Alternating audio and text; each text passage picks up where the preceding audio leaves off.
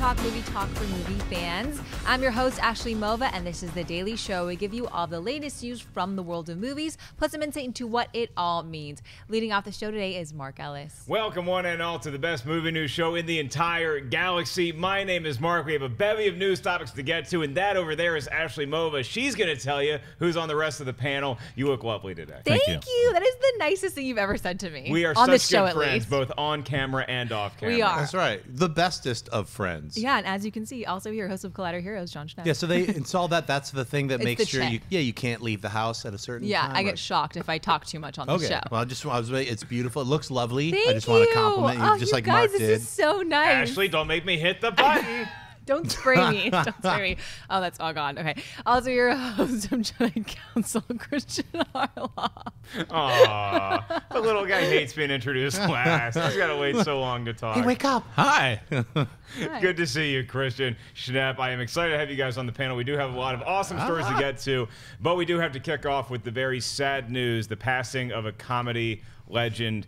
Tell us about it, Ashley. Gene Wilder, the legendary star of The Producers, Blazing Saddles, Young Frankenstein, Willy Wonka, and The Chocolate Factory, and other beloved classics, has passed away at the age of 83. His nephew, Jordan Walker-Pearlman, confirmed his death in a statement, saying the cause was from complications of Alzheimer's disease. He was at his home surrounded by family in Stamford, Connecticut. We here at Collider Video offer our deepest condolences to his family, friends, and to all the fans around the world. Mark, to celebrate Gene Wilder, let's start with your favorite performance by him. Oh man, that is the toughest call that I will have to make all week, because this thing hit me like a ton of bricks yesterday. I love Gene Wilder since I was a little kid and got to see him in Willy Wonka and the Chocolate Factory, though I don't consider that a children's movie. I don't consider it a family movie. It's an all-time classic film, and a large reason why is the performance of Gene Wilder. Even before he starred in Willy Wonka, he was great on Broadway. He actually has a small role in Bonnie and Clyde, if you want to check that out. But I think that it's him in Young Frankenstein is the thing that gets me the most. Or I'm sorry, Victor von Frankenstein, as the grandfather of the iconic Dr. Frankenstein, or the grandson. It's one of those things where when I saw that movie, I was already steeped in like the Naked Guns and, you know, the Top Secrets of the World and things like that. And my aunt gave me Young Frankenstein. And I was blown away by how funny the movie was and how great Gene Wilder was in that. He seemed like such a warm spirit. He was also great when he would pair with Richard Pryor in things like Stir Crazy and Silver Streak. And I'm listing a lot of his great movies, but he was such a great person on top of being a fantastic comedic actor. Kristian, when you hear that Gene Wilder passed, what was the first film that came to your mind? First of all, I don't know if I dislike a story more than this. He's one of my comedy idols. Campy and I were doing that Q&A yesterday, and that's how we found out about it. And I was like, no, because he was just such a great talent and a guy that was taken too soon. I didn't even realize that he was going through Alzheimer's, and it explains a lot why I hadn't seen him in so long. But as far as his performances go, yeah, Young Frankenstein is the one that I love. I remember, obviously Willy Wonka, but you mentioned those Richard Pryor team-ups, but you left off See No Evil, Hear No Evil. Right. I love that movie, and there was just something about him, just that natural gift that he had, and you knew that there's just some people that just born with it. Like that, he was just born with it. And he lost his wife, Gilda Radner, a long time ago at a young age as well too. Man had gone through a lot of tough times, but he was the type of personality that I always remember out of the interviews afterwards when he used to talk about Radner, and just the positivity that he would have afterwards, and you never saw his sadness. Now obviously he was going through, but you never saw, there was just something about him. He was just this very encouraging figure that you rooted for and you wanted to see more of. And yeah, he just it's tragic that we lost him this early. Yeah, years later he went on to write a lot of fictional love stories.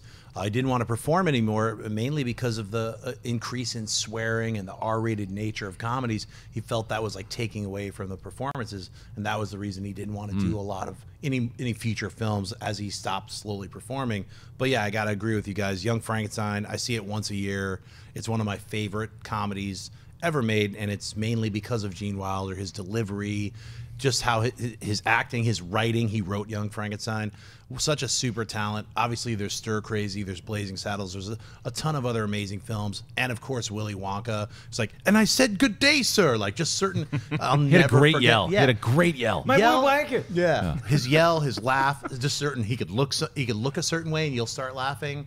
I mean, he brings you joy. So if you haven't seen any of these movies, we've said, do yourself a favor. See Young Frankenstein. See Blazing Saddles. See the producers. See a lot of the stuff he did with Mel Brooks. See his own personal stuff that he directed with Gilda Radner. There's a lot of stuff to look up and check out. Yeah, and something also to check out is he did a sitcom called Something Wilder in the mid '90s, and then he also did an Emmy-winning turn on Will and Grace. He started an episode of that. I think it was in 2003. I remember watching it and thinking, like, this guy is just, he still has it. He's still a cut above everybody else. A much deserved Emmy nod for that performance. Then he did a lot of voiceover later in his career, but Gene Wilder gone too soon at the age of 83. Thank you for all the memories and all the laughs. Ashley, let's try to move on.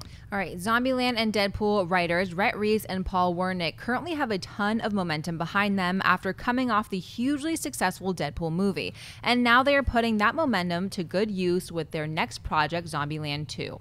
Speaking on AMC's Geeking Out with Kevin Smith and Greg Grunberg, the duo confirmed that the sequel is currently in the works and that they are meeting with Woody Harrelson to walk him through the script. A release date has yet to be set. Schnepp, do you think we'll finally get to see Zombieland 2?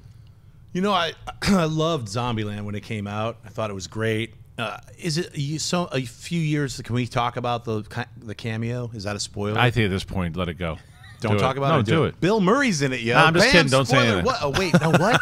All right. So anyway, you got to check this movie out. It's incredibly funny, and it's a great zombie comedy. It's one of the few zombie comedies that actually works.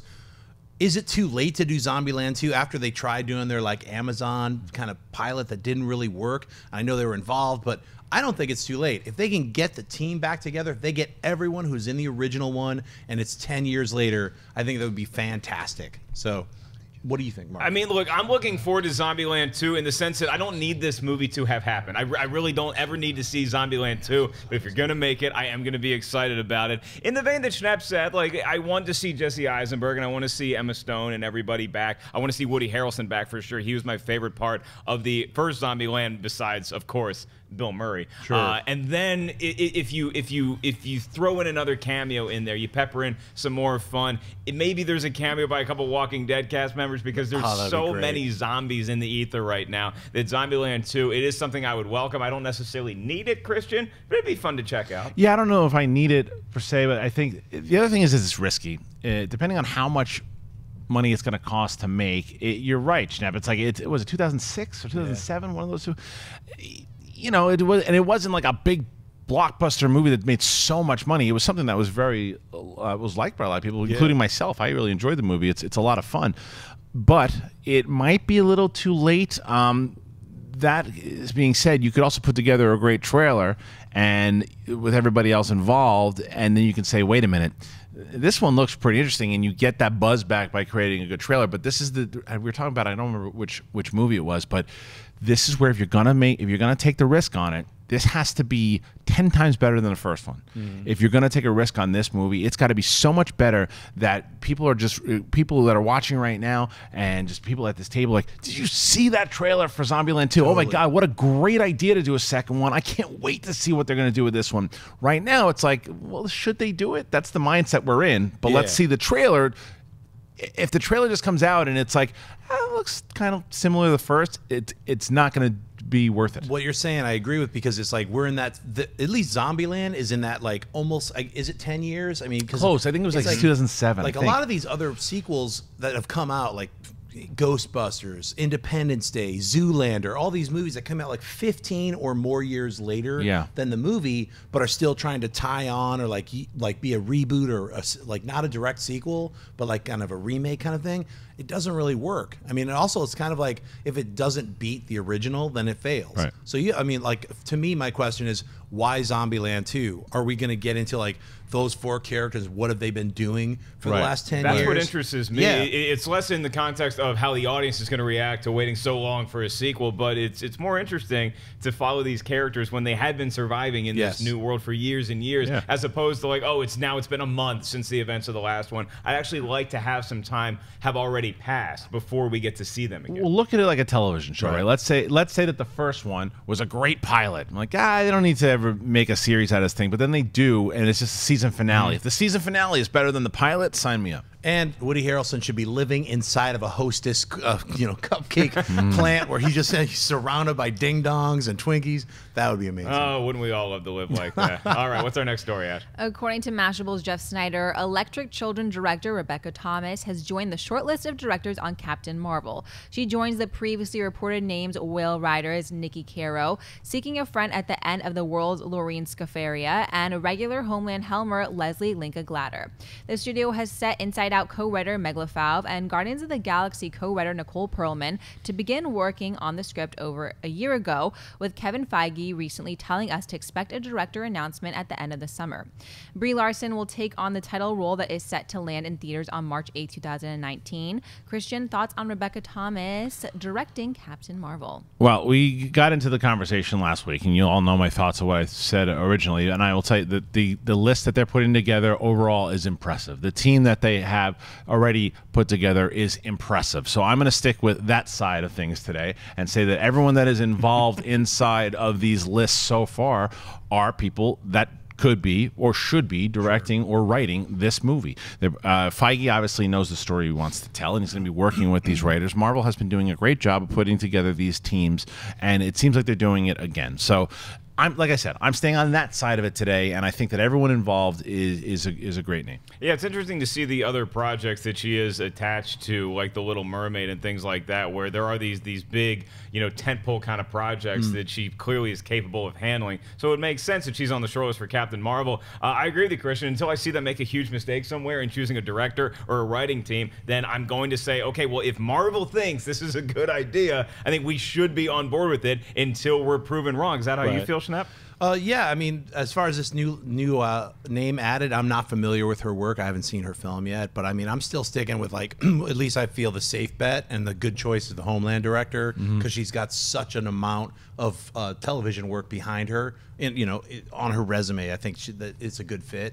Yeah, so it's great to see another edition. I can't wait to see who they're going to pick, and I love that Nicole Perlman's writing it.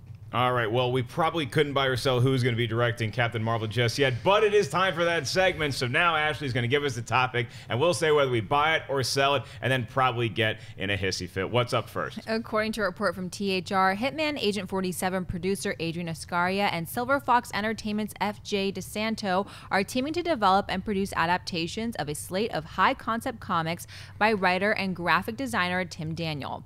The titles being developed include The Atoll, about an Olympic athlete who is kidnapped and forced to combat a 21-foot great white shark. What? Fisher, which tells of a young couple living in a Tex-Mex border town who must contend with a mysterious force that is slowly devouring the town, along with other titles.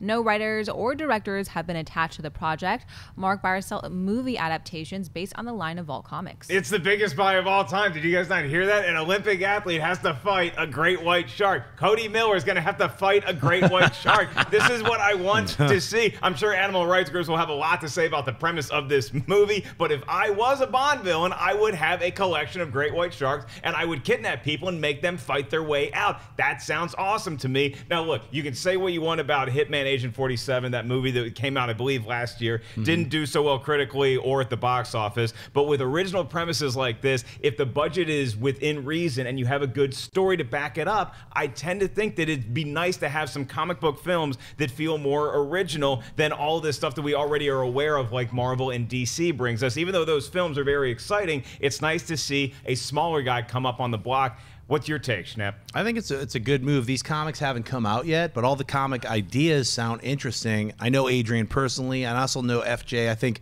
the team that they're assembling is a cool move, and I'd like to see something that's different. It's not all guys in capes and like superhero. Even though it's a comic book, it's a different medium. It's science fiction and fantasy. That's what they're concentrating on in their Vault Comics line. So I think it's like a cool move to see a producer taking an early step into doing something like this. Christian? So I buy it. it, by the way. What do you got? I'm also going to buy it, and I'll tell you why. Adrian's one of my favorite people working in this town right now. He's been on this show. He's a friend of the show, but the thing is that the reason why is the guy takes risks. And he knows, I've talked to him many times, he knows my thoughts on Hitman. I am not a fan of that movie. I think it's pretty, not great. And I've talked to him about these things, too. And with Adrian, he goes after new ideas. He tries to go, and with Hitman, it's a kind of a passion thing to where he was always trying to bring that movie. Sure. Say what you want about it. It's a matter of what are you doing next? Are you doing brand new things? And like you said, Schnepp, these haven't come out. They're new ideas. They're different ideas. They're trying to go away from just doing from other people who are doing like the Marvels and the DCs. We're talking about it every day in the show. Original ideas, brand new things you don't know, and so they're taking a risk. Hopefully, they take the risk and they put together some good filmmakers in it, and they put together the right actors to do it, and that we're raving about it, and then then it can all come to fruition that way. So I hope that this is something that pays off. It's a good risk, so we'll see what happens. 3 buys across the board, and we're getting a lot of fans in the chat room saying that Ryan Lochte should be the one that has to fight the great white And shark lose? first. We'll see. Hey, he might lie about what went down when he's fighting the shark, but maybe he ends up defeating What it. if was the great white shark is like controlled by the evil villain? He's like, I'm inside the brain. It's like a VR shark. Like, He made I'm Lochte chasing you. lie. Yeah. I It's the buy shark's fault. the story. I'm starting to sell some of our ideas, but man, it'd be fun to check out. The Great What's White up? Lie. The Great White Lie. That's the movie. The Great White Lie. All right. It just happened. Movie. And now, regretfully, we have to move on to another story involving less sharks. All right. According to Variety, Modern Family star Julie Bowen has joined New Line's Life of the Party, portraying the enemy of Melissa McCarthy's lead character. Life of the Party has already snagged a prime summer release date of May 11, 2018. McCarthy will star and produce while her husband Ben Falcone directs. The project is being described as in the vein of Rodney Dangerfield's Back to School. Christian, buy or sell Julie Bowen in the Life of the Party with Melissa McCarthy. It's not that I'm selling Julie Bowen because I happen to like her. I'm selling this movie, selling it. I don't want to hear about it ever again, and I'll tell you why. I really like Ben Falcone. I like him a lot. I think he's a really talented guy. It is not working with him directing Melissa McCarthy. It's just not working. They did the boss. He directed the boss. Beaten down by life. Every time I rooted for them. I thought Tammy was going to be one of the biggest hits of the summer, and I looked like a moron for saying that movie was atrocious with a capital A. It is a bad movie. They don't. It's just they're too close together. They don't work together. It just does not work. The directing when they're acting together. The little scenes that they've done, whether it be Bridesmaids or even I can't remember the last movie that they did. The Boss? Maybe didn't he direct that one though? He did. Oof. So I'm just saying it's when they're together working as acting and actors.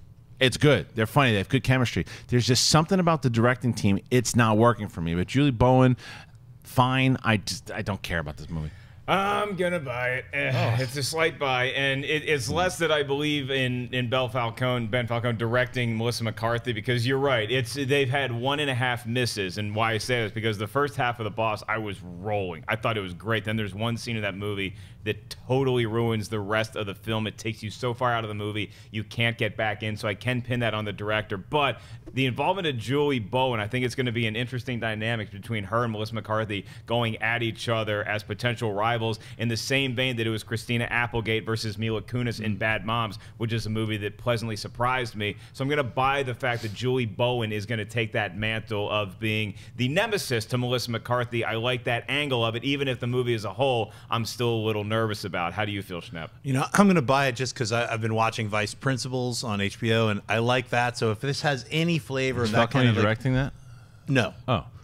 I'm just, it's totally, it's just school related. It's back to school related in very tangential ways. But I'm buying it because I like Melissa McCarthy. And I haven't seen Tammy, and I haven't seen The Boss. Okay. So I don't have that built-in hatred towards this Falcone fella. Makes sense now. So I'm willing to give him the 3 strikes are out. You guys can, you already have the 2 strikes. I'll see this one, I swear. But do you have enough faith in a Back to the School remake or Back to School, reimagination? Yes, I because do. Back to School, if you guys haven't seen it, it is hysterical. It's Rodney Dangerfield in his prime, a very young Robert Downey Jr.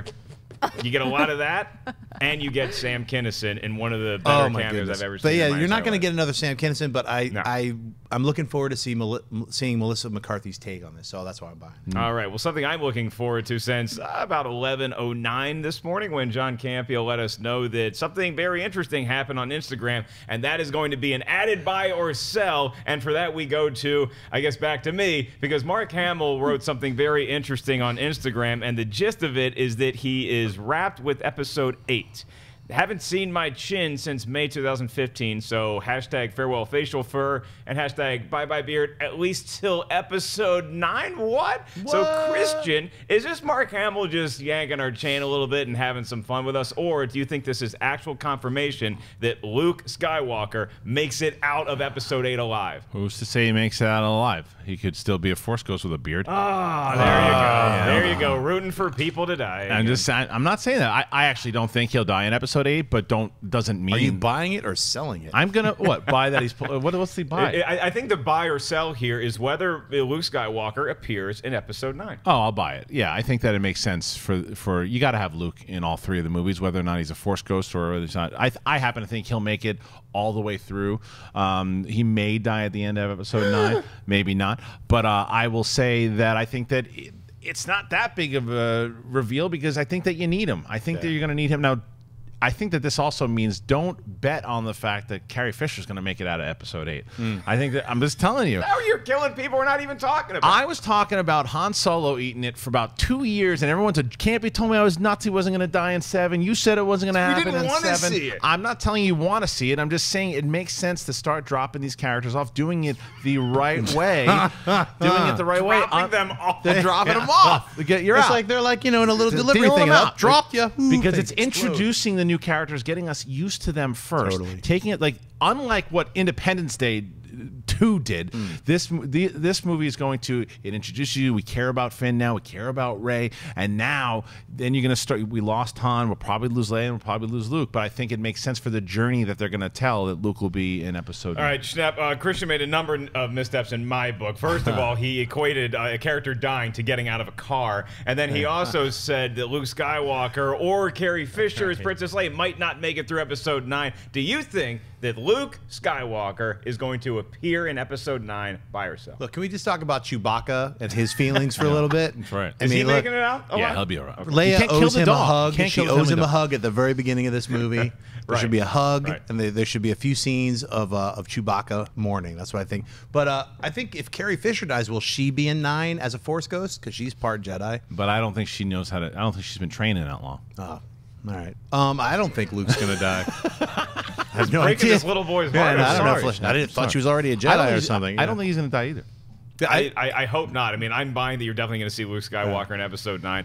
Even if they somehow made the huge mistake of killing him in episode 8, that he would appear as a Force ghost. Like, I think there's going to be a number of Force ghosts in 8 and 9. I think you're going to see Obi-Wan. I think you're going to see Yoda. I think you might even see Darth Julius Vader as a Fourth ghost somehow, whether it's Hayden Christensen or whoever else it is. But if Luke was to fell by somebody's sword, I think he will come back as a Force ghost. This story just reminded me that John Campio owes me a steak dinner still. Oh, Hey, here's another buy or sell. If Luke Skywalker dies in 8 and comes back in 9 as a Force ghost, does he have the beard as a ghost, or is he beardless? Oh, he have a beard. I mean, Obi-Wan still had his beard. But what if he decided to shave while Can't he's shave a as Force a ghost? ghost. It's part of the rules. What?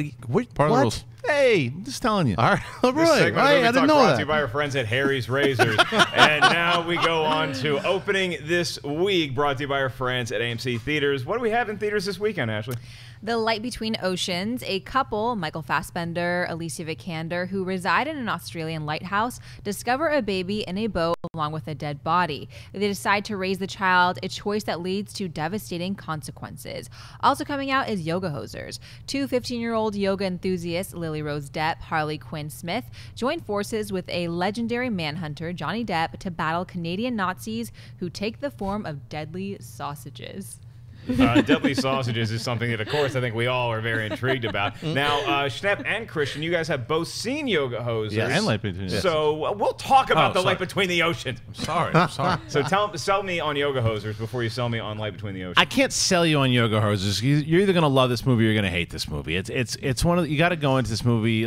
Even you hear Ashley read it. It's ridiculous all the way through. And Kevin Smith knows he made a ridiculous movie. He made the movie for himself. He made it for some friends. What she just read is exactly what it is, and it's got like that kind of Ferris Bueller, John Hughes type thing going on with Gremlins. It's absolutely insane, and that's high praise. I mean, if it gets anywhere near either one of those vibes. It's not at the level, but there's certainly tones from it. He took inspiration from it, and he probably was stoned out of his mind one day and said, hey, you know what, that'd be funny to have these sausages running around and do this, and hey, I'll put my daughter in it, I'll do this, I'll put my friends in it. I made a movie, it's fun. And he pretty much says as much when I saw the movie at Sundance with him explaining it, and some people walked out, some people had a blast with it. It's one of those movies. It's not I can see people that see this movie and say, I hated it and thought it was the dumbest thing ever. I could see some people who watched this movie and said, I had a blast with it. It was exactly what I was expecting for this movie, and it's one of those movies. Schnepp, which is the better sausage coming to life movie? Would that be Sausage Party or the releasing this week Yoga Hosers? I still have not seen Sausage Party, so I still have to see that. But I saw Yoga Hosers at San Diego Comic-Con. I loved it. People who walked out on this movie, take the corn cob out of your butt. I mean, because you got to just chill out, enjoy the film. It's a super weird, a billion genres click together. It's Smith having fun. I could not stop laughing. Once we got through the Degrassi High part of the movie, and then we went into sheer weirdness and surreal madness, I literally almost peed my pants when Ralph Garman is so good in that movie, he literally did. Especially you must have appreciated the hell out of this. I don't want to ruin it. Yeah, we're not ruining anything, but my God, I think I laughed for 15 minutes solid, definitely tears from that moment, from the beginning of Ralph Garman all the way to the end. I found it really satisfying on a completely bonkers, crazy, nutcase, insano film. It is, a weird smashing of styles, but I thought it worked. And it's like people just have to chill out, man. Have some fun. But the thing is, you can see that it's not for everybody's taste. You and I both have that kind of weird taste, and it's not. There's some people that just don't have that type of taste, and I can see where they'd be like, I don't want to know those people. They're like a little bit like, I don't think I could laugh at this. Get out of here. As somebody that's been accused of having a tiny corn cob up his butt from time to time, I am very much looking forward to seeing Yoga Hosers. We all have checked out The Light Between Oceans, and it's one of those movies where as soon as the movie came on, when we were at the screening, I was like, oh, okay, we're out of the summer blockbuster disappointment season, and now we're into Oscar contention. Regardless of if you think this movie is an Oscar contender, it has that style and that sheen for sure. You have two great stars, Michael Fassbender and Alicia Vikander. Derek Cianfrance is the director. The way that him and the cinematographer went together and just got all of these gorgeous looking shots. It involves a lot of heavy subject matter. I mean, you have a baby, you have adoption in there, you have somebody claiming to be the real mother coming into the picture. There's a lot of heavy things, but I think it's worth checking out if you brace yourself and maybe bring a box of tissues with you. What do you think, Schnepp? I didn't cry at all. It wasn't emotionally engaging to me, and that's my biggest disappointment in the film. I felt that the first 2 hours of the film I really can't talk about until the credits.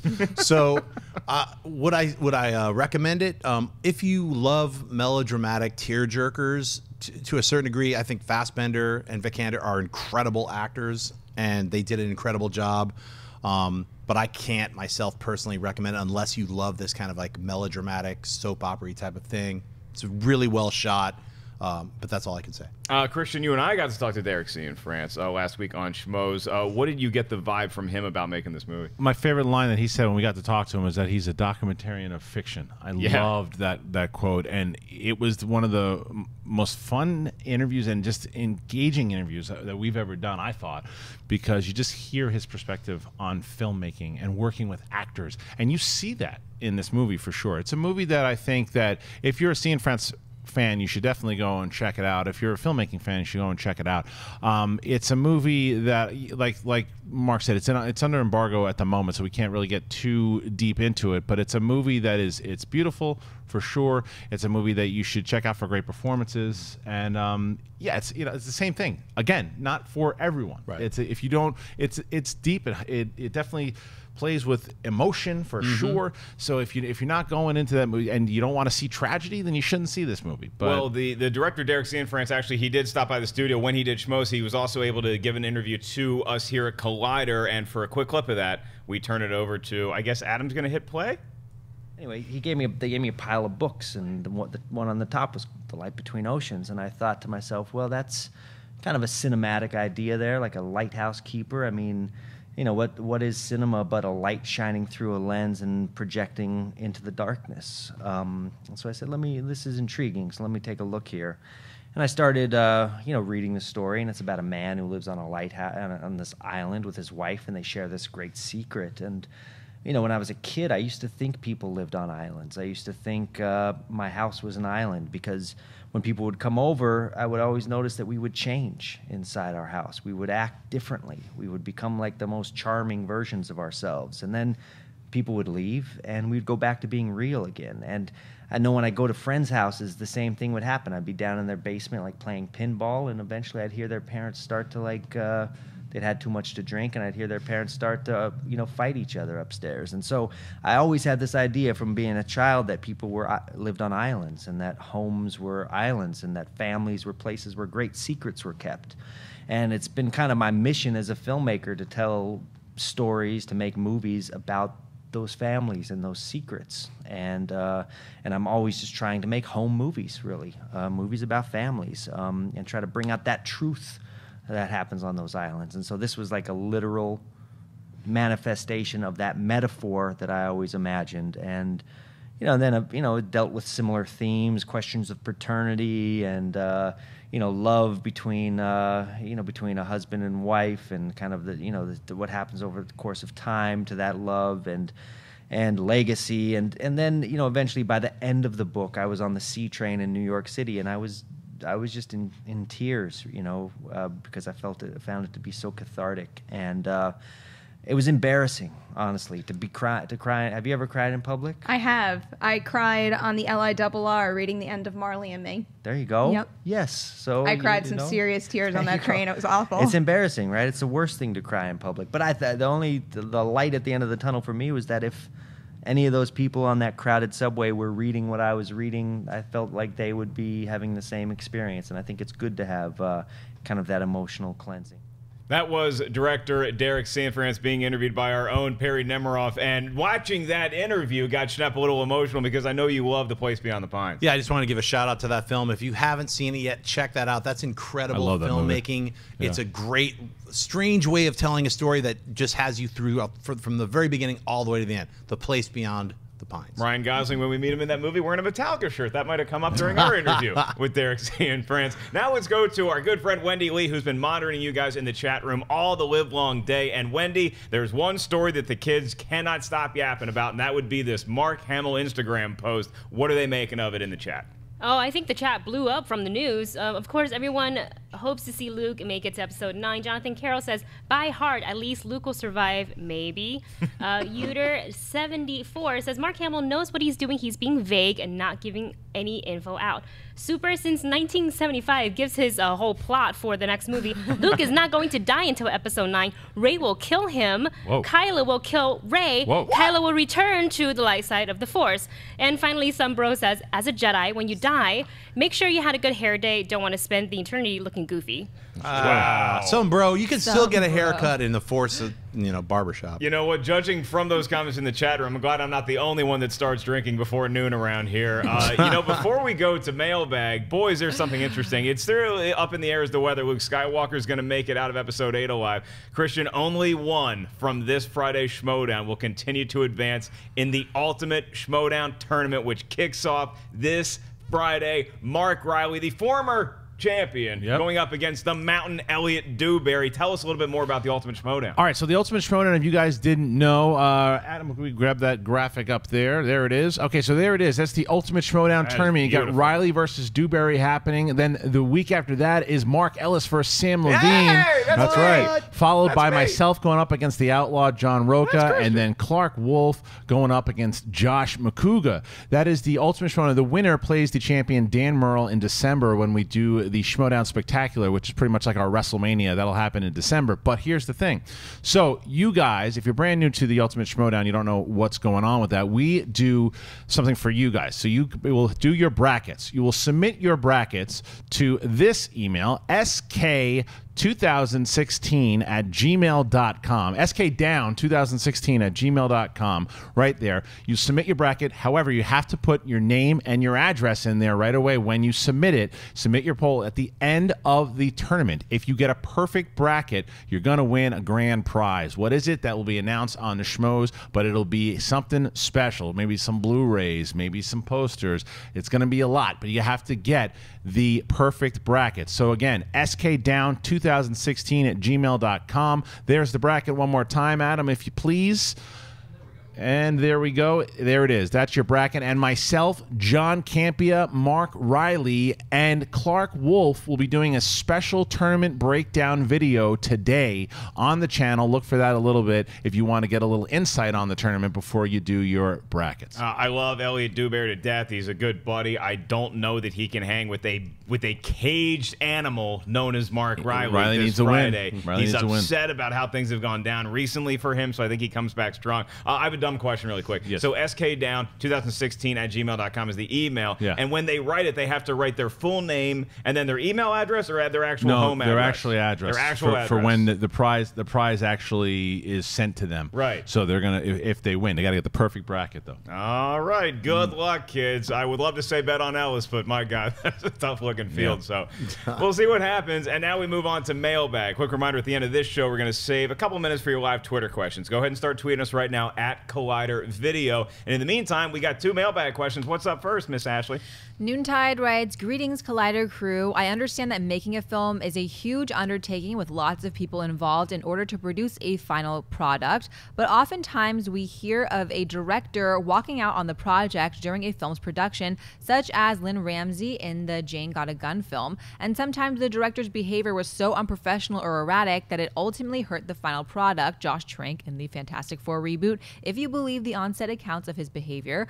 What ultimately is the price for the director and the studio when such drastic behavior and changes occur during the production of a film? Love your show. Keep up the great work." It's a great question, and unfortunately it is one of those that you answer that it's on a case-by-case basis. So sometimes if you have a director and he flips out on somebody on set, like if it's like David O. Russell sometimes in his past has been rumored to maybe even throw a punch sometimes, that he gets angry, he gets intense, he yells at people. That might be easier to clean up than something like a director walking off set and having nothing to do with the movie. Kristian, a lot of times we also hear reports about how directors were on set for principal photography and then they get locked out of the editing room so they can't even finish chopping up their own movie. Is it as easy to say as it's just you got to look at it case by case? Yeah, it is case by case for sure, because it's also status of the director, it's also reputation of the director. It's Clout. also listen, but sometimes things happen. You know, sometimes there might just be 2 people who don't get along, and something happens, or maybe people that before that particular movie had great reputations, and then a circumstance happens and they don't see eye to eye, and it's disaster. Sometimes it's the studio's fault, sometimes it's the director's fault. Like you said, case by case. Sometimes there's a movie that's really good and the director doesn't want his name on. Look at American History X. Right. So there's sometimes that it just depends. It just you never know what's going on inside people's heads. You never know what's going on in the studio. So it's a working environment where you work. There's things that happen, that crazy stuff goes down with the hierarchy, and yeah, it's always crazy stuff. Schnepp, when it comes to drastic behavior on set or in post-production of a movie, what is the ultimate price that either the director or the studio is going to have to pay? Well, back in the olden days of like 15, 20 years ago, directors would take their name off and just replace it with Alan Smithy. You might see you've seen a bunch of movies with the name Alan Smithy. That means the director took their name off because they were embarrassed by the film, were fighting with the actors or the producers, and just didn't want their name on it. There's some guy named Alan Smithy just getting a bunch of residual checks? Unfortunately, no. Yeah, I mean, and also It's Schnepp's real name. Yeah, my name is Alan Smithy. The unfortunate thing is if you take your name off, you lose a lot of your residuals. So a lot of directors nowadays will keep their name on even if they've been removed from the film. There's a price to pay when a lot of these things happen. Obviously, unfortunately, that bad word of mouth affected the Fantastic Four, you know, the couple weeks before it got released, when all this dirty laundry started getting released. We'd heard about Jane Got a Gun, the problems with that. You can go all the way back to like certain films like Michael Cimino's Heaven's Gate, or is it Cimino? I always say his name wrong. Whatever. But, you know, I mean, his film was originally supposed to cost $18 million, went up to $75 million. It was like literally he was in director's jail for quite a long time because he was blamed for this incredible costly bomb. So that's what happens nowadays. It's like you kind of go away. Maybe it's like if you're directing television shows, you sit in a corner for a while, maybe direct a couple of TV shows or a low budget movie to get your name back, so to speak. All right, and for our last mailbag, let's go to outer space. What? Okay. Jamcat writes, "Hi there, Collider from the UK. Been watching since John's Sinister interview special at AMC. My question is, do you think that Guardians of the Galaxy is the new Star Wars? When the 2014 film came out, it was a groundbreaking event in film. I know for me, I have never enjoyed and been so utterly swept away by a film. When I sat down for my first screening and thought as soon as the film finished, I have to see this again at least another 3 times. Ended up seeing it 5 times. Do you share my thoughts?" Well, Jamcat, I share your thoughts to a point that, yes, it was a lot of fun to see that movie, and as soon as it was done, I too wanted to go right back into the theater and ride that ride all over again. I will stop far short of calling it the next Star Wars, simply because you're never going to get another Star Wars. You're never going to get an event that groundbreaking in the history of cinema, in the future of movies. You're never going to see something like the phenomenon that was Star Wars in 1977, and that snowballed into this thing that continues to live and breathe inside of all of us and around the galaxy. And it's nothing about Guardians of the Galaxy. I'm not trying to sell that movie or that franchise short, or any of the Marvel films or DC films for that matter. It's just simply because Star Wars was something that hit so hard, so quickly. It took the world by storm, and because of that reason, you will never see a movie hit like that. Like, I just knocked my Starbucks cup over again. Can we take that back to one? No, we're live. Schnepp? Hey. Blooper. Hey, I think to millennials or younger people, that is their Star Wars. To people who grew up with Star Wars and the power that those 3 films had, and the ramifications that they had that we saw directly as we grew up with them, that's totally different than someone who's like, you know, 15 or 18 right now, and they saw Guardians of the Galaxy 3 years ago, and it was like blew their mind. I could see why a lot younger people could talk about this Guardians of the Galaxy as being their Star Wars, because they aren't as emotionally or directly connected to Star Wars as they are to this brand new thing that happened when they're alive, when it was in theaters, and it was their first time to experience something like that. So I don't fault anyone for saying they like Guardians of the Galaxy or it's their Star Wars. Because I grew up and I saw Star Wars in the theater when I was like 9, to me it's like, wow, that's never going to be my Star Wars, because I've got Star Wars. Oh, yeah, it's totally cool if Guardians of the Galaxy is your if Young Guns 2 is your Star Wars, then have at it. But I'm talking about from a worldwide impact. I don't think anything's ever going to touch what Star Wars did in 1977. No, it created the blockbuster also. Right. I mean, it really did. I mean, you can argue for Jaws, but I mean, it really, Star Wars created Star the Wars blockbuster. was the one. It was the one that started it. But no, if you want to look in the perspective of it's my Star Wars and I feel the same way about Guardians as you feel about Star Wars, then absolutely. Like you said, the Young Guns, whatever. JFK is your Star Wars. Okay, fine. It's like saying like Van Halen is my Beatles kind of thing. Sure, you know? sure. But no, I just the difference also is that Guardians, what it did is that it was very hard to do a space opera and not be compared to Star Wars. Correct. I mean, and Guardians did it. And they absolutely did it. And they did it in a pre-existing universe, in the Marvel Cinematic Universe. They're going to be able to now, eventually, not in Guardians 2, but in the Avengers, they're going to kind of weave their way in and introduce us to other characters there, too. So I think they fit more into that overall. They're the first of the cinematic universe. I mean, Marvel started that big cinematic universe, and Guardians is a part of that. Star Wars is something else entirely. It's granted they both have galaxies and different planets and things of that nature, but there's just something more if you go to the Campbell stories and everything else of what the way that Lucas just took the initial story, the hero story of what he did with Star Wars. I just don't think Guardians fits it at that moment. I liked Guardians. I certainly didn't love it as much as you guys did, and certainly as much as our viewer here did, but I liked it, and I'm excited for the second one. And I am one of those guys because I just love space fantasy in general, and I want to see more of Guardians, but they're two different things completely. It's not the next Star Wars, and Star Wars isn't when they do Episode 8 isn't the next Guardians. Right, and you also can't compare it to really Star Wars because Star Wars is its own entity that had obviously a ton of inspiration from all these other genres that George Lucas was in Flash Gordon, all these other inspirations. Yes, I mean, it's basically every single science fiction film since Star Wars has had elements of Star Wars in it. So, although I would love to see a fight between Rocket Raccoon and Biston the Space Monkey from Rogue One. That would be epic. Get that on the Schmodown. You don't even know how Biston's going to be. Biston's going to be awesome. What the hell is Biston? Biston the Space Monkey. He's the little guy. He's the one in the Rogue One. I say Salacious Crumb will beat them all. That's not a bad call, actually. Ashley Mova, now let's do some live Twitter questions. Let's just do 2 and call it a day. Okay. Janine LC writes, what song, no matter when or where you hear it, do you always associate with a particular movie or movie scene? Oh, man. Well, I will pick up from my Young Guns 2 previous drop, and I will say Blaze of Glory by Bon Jovi is one of those movies, or one of those songs where as soon as you hear it, you think about the movie. Power of Love in Back to the Future. And then, I can go way back and go Eddie and the Cruisers. I'll say Big Bottom whenever I hear it, of course, because it was recorded for Spinal Tap. I will say it always reminds me, and it puts a smile on my face when I think of 1983's This Is Spinal Tap. Schnepp, who you got? Is it cheating if I say John Williams Superman score? I think of Superman. A little Besides that, I'm like Ride of the Valkyries. I instantly think of Apocalypse Now. Go to you. Here I am, stuck in the middle with you. Yeah, Reservoir Dogs right away, and Eye of the Tiger, obviously. I mean, you can't hear Eye of the Tiger and not think of Rocky Balboa. There's tons. I mean, there's so many. Which is the one? I think Platoon. That one song. White Rabbit. Well, it's also Tears of a Clown is also Platoon. White Rabbit, I think, was in every Scorsese movie. There's tons. Layla too by Derek and the Dominoes. Eric Clapton Goodfellas. in Goodfellas. Yeah, that always reminds me of that. Sammy Hagar, Heavy Metal from the movie Heavy Metal. Mob Rules. I was about to say Heavy Metal. When I hear the Mob Rules song, I see those animated dudes coming down to murder the city. God, we're such good friends. All right, and our last Twitter question of the day is... Bittersweet Symphony, Cruel Intentions, one of my favorite movies. Ooh, nicely done, Ash. Okay, a lot of people are asking about this. Debbie Schechter wrote us and sent us a link to this article. Thoughts on Karen Gillan joining Jumanji? And The Rock did like a Instagram post, like a whole paragraph about her joining the cast. Cool. Okay, well, thank you, Debbie. Debbie's a great fan. And Karen Gillan, who is in the Guardians of the Galaxy universe, and then her joining the cast of Jumanji.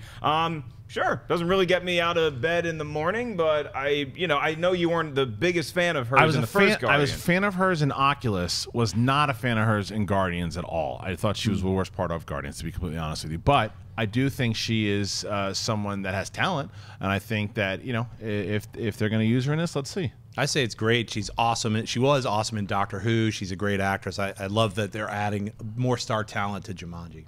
All right. Well, thank you, Debbie, and thank you to everybody here joining us today on Collider Movie Talk. I want to give a huge shout out to everybody behind the scenes helping us out today, and of course the people up here on the panel with me. Let's start over there with the one, the only Miss Wendy Lee. Where can everybody find you online? On Twitter, Instagram, and Snapchat at Wendy Lee Zaney. Then we go to Big Jon Schnepp. Where can the kids check you out? You guys can find me on Instagram and Twitter, just at Jon Schnepp. And this coming weekend in Salt Lake City, that's right, the Salt Lake City Comic-Con in Utah, Sweaties. Let's go. I'm at booth 2273. I'll see you there. Sweaties get salty. You can find Kristian and I on the Schmodown this Friday announcing it. Where else can the kids check you out? Well, make sure, once again, that you submit your brackets, skdown2016 at gmail.com for a chance to win your prize after an 8-week tournament is over. And I forgot to also mention that Jon Schnepp and Robert Burnett, a.k.a. Team Heroes, will have their first match in a couple of about 4 or 5 weeks. They'll be going up against Mark Riley and Clark Wolf, the Wolves of Steel. That's going to happen pretty soon.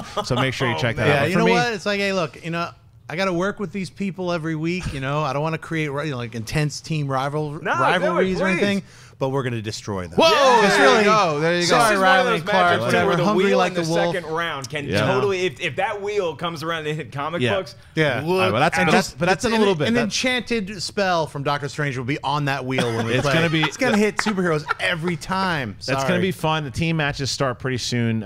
Second week of September is when the team matches will air. So follow me, Kristian Harloff, Twitter and Instagram. And lest we forget, the one, the only Miss Ashley Mova. Where can everybody find you? You're getting on my nerves again, Mark. You guys can find me on Twitter, Instagram, Snapchat at Ashley Mova. Happy Tuesday, guys. Happy Taco Tuesday indeed. Hey, New York City, got some really cool news coming to you guys very soon. Follow me on Twitter at Mark Ellis Live. I want to give a huge shout out to AMCtheaters.com. That's where you go for all the latest box office and Showtime ticket information. Check out Collider.com. That's where we go for a lot of the stories we bring you guys each and every weekday. And of course, subscribe right here at Collider Video on YouTube. My name is Mark Ellis, and until next time, have a great day. We'll see you guys tomorrow. Happy birthday, Luis! Hey guys, if you like this video, click the thumbs up button. Also, make sure you subscribe to our YouTube channel. It'll help you stay up to date with everything we've got going on here at Collider.